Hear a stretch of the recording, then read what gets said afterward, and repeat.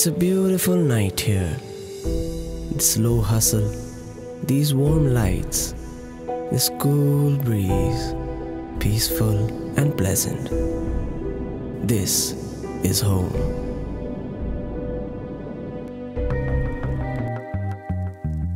My slow little town is catching up pace. It seems to have borrowed a little vibrance from the cities outside. Life in the night we were always curious about, which we always craved for in this sleepy town. And it's peaceful here too.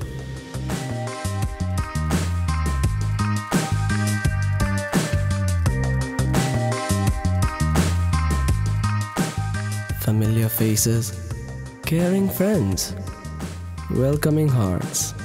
We still have them all. Sharing and caring, love and acceptance. We still know how to do it. These are my people. This is home.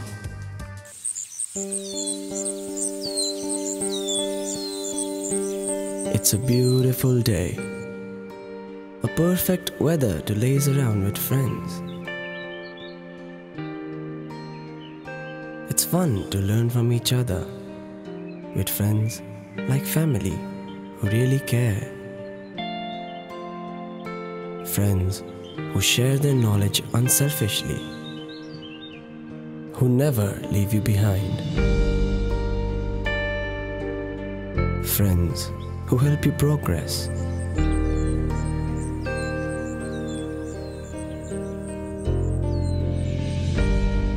This is my tribe.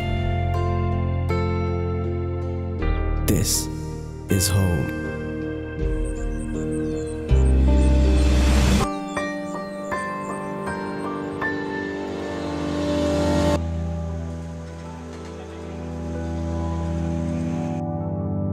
It's a good society we live in. Fearless, thoughtful, and helpful.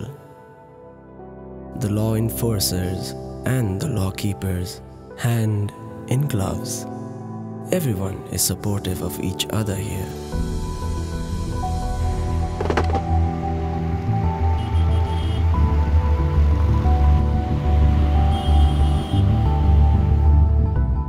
Noble men, noble deeds.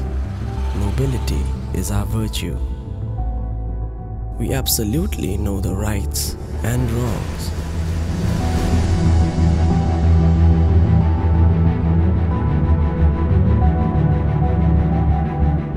We know that the wrongs must stop and the rights must continue. But as Rumi has quoted, out beyond the ideas of right doing and wrongdoing, there is a field. I will meet you there. It's the world full of things to talk about. Well, cheers to that.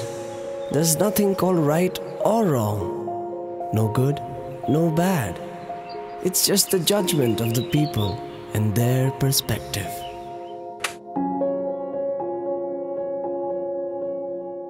Speaking about perspective, the emotions we feel are also our personal perspectives. Our way of seeing and understanding things results in our feelings, and our feelings lead to our choices and the way we deal with them.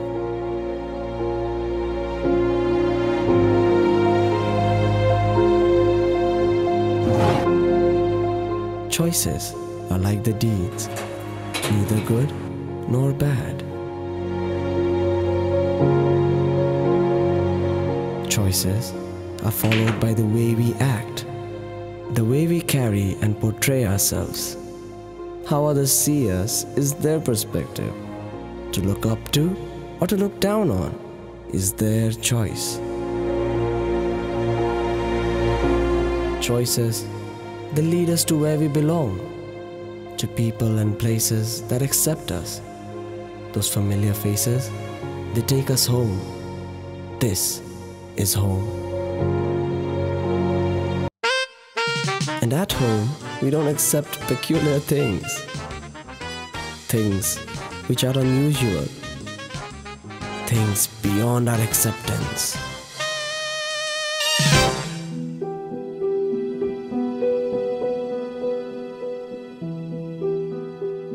We are an affluent society, or rather say, we would like to call ourselves one. We stay away from things regarded antisocial, which are harmful, things which spoil the sanctity of our society. This is how we keep our homes safe. Affluency has its own price to pay. Not everyone is born with a silver spoon in their mouth. You work hard for it. Roses of gold don't grow on bushes. You make them in your gold mine. And who helps you make them? Isn't a question here. The question is, how will you make them?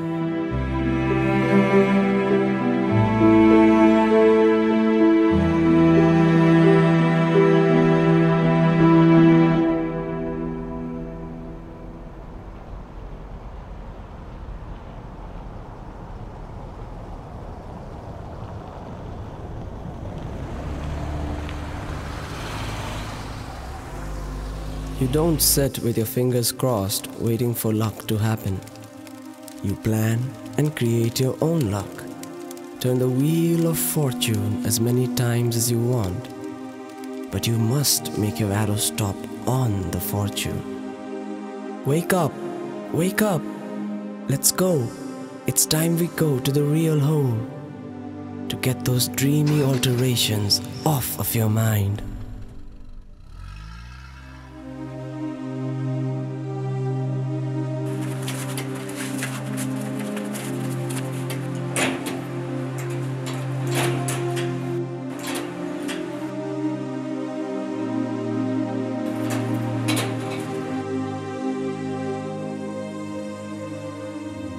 It's cold.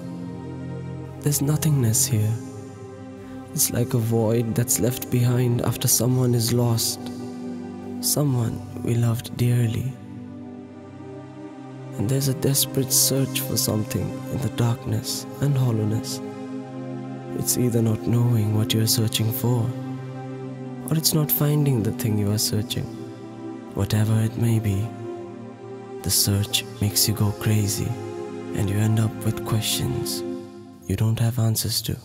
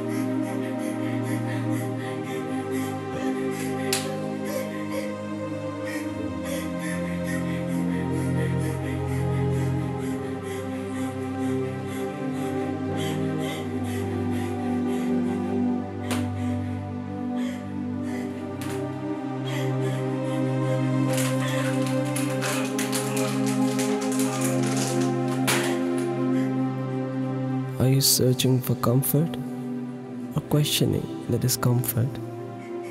Is it the past that you're searching for or questioning the future? Are you searching for certainty or are you questioning that which is uncertain?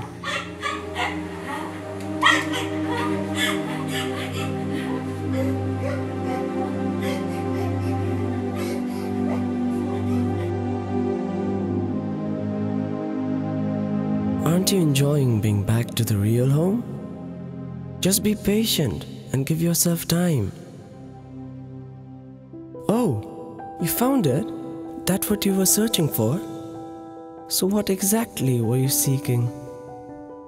It was you, wasn't it? all this time, it was you that you were seeking. A child lost inside a void of selfishness and abuse. The real home has returned the loving child back to his parents. But the society, they still live chained by the winters of their minds. They still see you as the tree that bears the forbidden fruit in their gardens of Eden and wouldn't want their children to play around it. For they believe their paradise will be shattered.